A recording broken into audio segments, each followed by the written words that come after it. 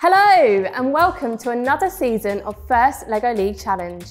This year the theme is called Masterpiece and is all about STEM and the arts and how the arts can teach us ways to communicate, engage and entertain audiences of all different sizes. Throughout First LEGO League Challenge this season, teams of up to 10 children will engage in research, problem solving, coding and engineering. They'll build and code a LEGO robot that navigates the themed missions of the robot game table. They will then also create an innovation project that not only identifies and shares their own hobbies and interests, but also helps them to learn about others and different types of creative fields. During this video, we're going to take a look at the equipment you'll receive, what is expected from both the team and the team coach, what is involved in running First LEGO League Challenge, the timeline of the season, and both our top tips for delivery and things to remember. This season is your time to entertain others and inspire them to learn. So let's get started. Lights, camera, and action! Let's set the scene by taking a closer look at the Masterpiece kit for this season. When registering with the IET, you will receive your First LEGO League Challenge set, which contains the themed mat, as well as all of the mission models that the team will build and place on the mat using dual lock.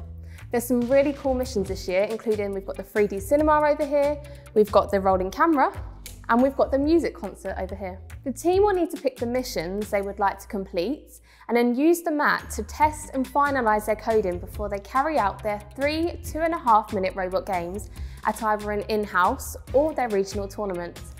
And if it's possible, you can set up a game table like this one in your meeting space to be able to practice the robot game accurately.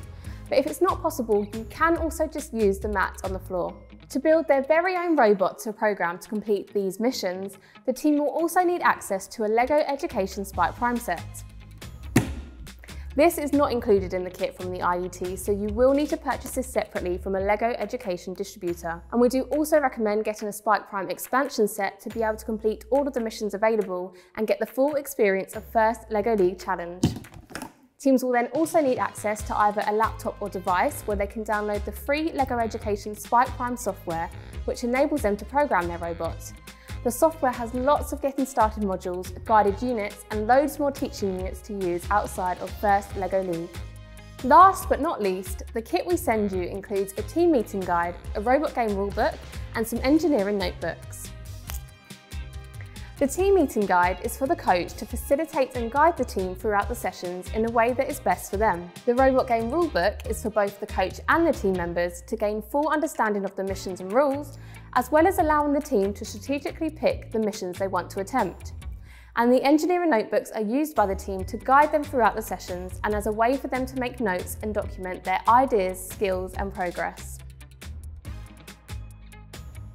Now let's take a closer look at the guides and how you can use these to maximise your creativity. As mentioned before, the team meeting guide is for the coach to facilitate and guide the team through the sessions. The guide contains 12 detailed session plans, all around 2.5 hours long, which can be followed as closely or as loosely as you would like, in whichever way works best for the whole team and their setting. Each session starts with an introduction activity, aimed to be around 10 to 15 minutes long, and ends with a share activity, again around 10 to 15 minutes long. The rest of the session, around 2 hours, focuses on the main team tasks, which are split into 2 aspects: the robot and the project. We then have the robot game rulebook, which introduces both the coach and the team to the robot game. This season's game is about activating the technology that will enhance an audience's experience of a creative production. Teams will need to deliver experts involved in designing the shows, such as Sam the stage manager, as well as the audience members, to various venues around the mat. Page 6 looks at the guiding principles for the game to give both the coach and the team a general understanding of what to expect from the robot game. Page 7 demonstrates how to interpret each mission outlined in the following pages, including what is expected for each one and the points involved, allowing the team to pick the most strategic missions for scoring the most points in 2.5 minutes. A really cool mission to get started with is Mission 2, Theatre Scene Change, which is the guided mission for this season, meaning that the team is given the code to complete it within the LEGO Spike software. What's also really great about this mission is that the team can earn extra points on their competition day if a fellow team also completes this mission alongside them. Within this guide, you will also find mission building information, field and mission model setup tips, a robot path diagram for the team to plan their desired path, and the robot game rubrics for the team to see how they will be scored in their actual game. The rulebook also contains rules for before, during and after the match, and this season the guide has seen some additional wording on things such as robot interruption and dual launch, so make sure you have a really good read through these to familiarise yourself with the rules. Lastly, we have the engineering notebooks, which are the team's guide throughout the sessions and act as a method of documentation. To start with, teams should check out this season's challenge story on pages 4 and 5, which takes them through the story of a character called Izzy and really gives context for this season's theme. The notebook also looks at the 4 different components of First LEGO League Challenge: core values, robot design, robot game, and the innovation project, which are covered really well in pages 6, 7 and 9 to give the team a clear idea of what is expected and involved for each one. The notebooks are also a really great resource for the team to share at their judging session. Although this isn't required, project sparks throughout the notebook are designed to give the team ideas for their innovation project and how the mission models connect to the theme, whilst career connections on pages 34 and 35 further support the different sessions by giving some extra information on different creative fields of work. It is really important that the team read through the guides thoroughly, as they are scored across all 4 components of First LEGO League Challenge, so they need to be aiming to fulfil each one in the best way that they possibly can. First LEGO League Challenge can be run in 2 ways. The first is our team registration option, which sees a team of up to 10 students working towards competing at a regional event. We also have our class pack option, which enables the programme to be run within a class setting of up to 30 children split into 3 to 5 teams, and sees an in-house tournament being carried out at the end. Within class pack, you can then also add on a regional event registration, which enables one team from the class to go on to a regional event. For any of these options, it is really important to remember that the teams are the ones who should be carrying out the work, whilst the coach is there to simply facilitate and guide the team and to help them reach their full potential. There are also a few important things to remember when using the guides. Whilst the team meeting guide recommends at least 2 hours for each session, we understand that this is not always possible for some groups, and have therefore created a quick route guide to help you run through these in a shorter amount of time. If you only have 1 hour rather than 2, split the team into 2 groups. One group completes the robot activity part of the team tasks, while the other completes the Project Spark activity. Make sure both groups have plenty of time to share what they have learnt and discovered, so that the whole team are involved and have a clear understanding of both parts. Over time, throughout the different sessions, swap the groups to allow everyone the opportunity to experience both the robot lessons and the project work. As mentioned previously, make the most of the session checkpoints throughout, which ensure you have completed all of the necessary steps before moving on to a new session. Key pages to note within the team meeting guides are page 9, where you will find the pre-session checkpoints, checkpoint 1 on page 18, checkpoint 2 on page 28, and page 34, which is the final checkpoint and helps you with your tournament preparation.